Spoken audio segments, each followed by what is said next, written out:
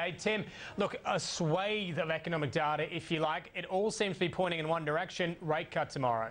It does at the moment. We saw the market pull back briefly on the announcement of all that data that came out at 11:30, but the market's just now continued to trend upwards. And I think we realise that it now looks even more certain that the Reserve Bank will be looking to cut interest rates tomorrow.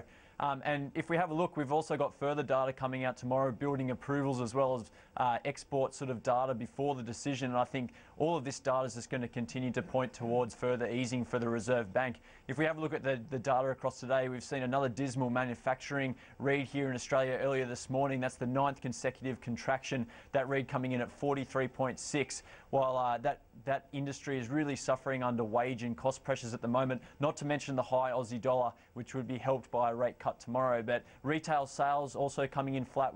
The market was looking for a 0.4% rise. This is a concern for retailers moving into Christmas. There does not appear to be a great amount of momentum in retail sales at the moment, and ANZ job ads falling another 2.9% for the month as well, after it fell over 3% the previous month. I think the one piece of information that isn't pointing to the rate cut as significantly would be the TD inflation gauge, which is at 2.5% at the moment, which is right in the middle of the RBA's target band of 2 to 3%. So that figure's indicating that it has come back a little bit. It fell back, but it had been a little bit stronger than expected. So that's one read that's not pointing towards a rate cut as strongly. But certainly there's no January RBA meeting, so if they don't cut rates tomorrow, they have to wait until February, so that there's a risk there, having to wait 2 months to be able to react. But there's certainly numerous industries within the Australian economy that are just dying for a rate cut at the moment. Tim, how supportive of equities do you think another rate cut of 25 basis points would be? I mean, we hear almost ad nauseum, if you like, about the money in term deposits, the amount of money on the sidelines. And if you cut, you obviously get reduced return in terms of some of those fixed interest.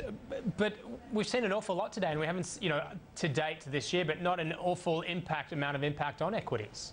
Well, that's right. There's numerous ways that interest rates can sort of flow through to the Australian market. Obviously, in terms of consumer spending, that flows into the retail and consumer space. But certainly, lower interest rates will drive the Australian dollar down. But the Australian dollar sort of remains stubbornly high above the parity level. It's still at $1.04 at the moment, and that has quite a significant effect on the Australian market as well. Certainly, foreign money flowing into the Australian equity market does not look attractive while the Australian dollar continues to be so high. It's also affecting many sort of export-dependent industries here within Australia, being the competition they're facing against imports and the competitiveness of their exports to overseas markets. But the Reserve Bank in general, we have seen some easing throughout this year. It certainly hasn't flowed through to areas such as construction.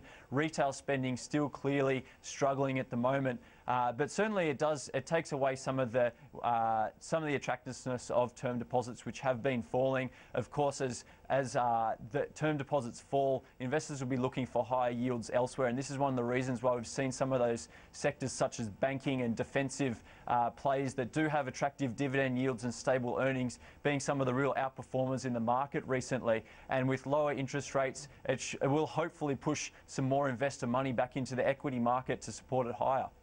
I wanted to get your thoughts also on one of the top corporate stories.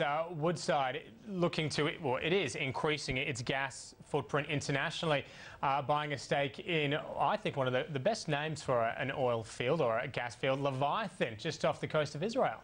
That's right. They're looking at a 30% stake. They're going to be buying in this field off Israel for a $696 million upfront payment. Now, Woodside Petroleum will be the operator of any LNG development within this field, of which there's something like 17 trillion cubic feet of gas to be taken out of there. But Woodside Petroleum in general had a very good third quarter. We saw the Pluto LNG project. It came in better than expected, really driving up production there. And Woodside are looking to grow their LNG and gas businesses. We've also seen reports they could be looking to move into the US shale gas industry. There's certainly considerable downstream investment opportunities within that space for Woodside moving forward, as that industry has really boomed recently in the US. But I think in terms of this investment off Israel. One of the risks, of course, will be security over there in the Middle East, but Woodside has already commented that they're confident they can manage the risks associated with security on a project like this. But Woodside Petroleum and the energy sector in general does just look like a bit of a standout buy in the market at the moment. It has been one of the underperformers this year. That sector's down 3.5% year to date, which compares to an overall ASX 200 performance of a gain of over 11%. So on a valuations type ground, Woodside and other oil and gas plays in the market do look like an attractive buy. Woodside in particular, you'd be looking at the world-class assets that they do hold, and there's certainly the upside potential for the oil price. It's really been stuck between the $85 and $90 range recently. Certainly with improvements in sort of cyclical investment and global demand growth, then oil could have some considerable upside. So could see some good gains across energy and Woodside in particular.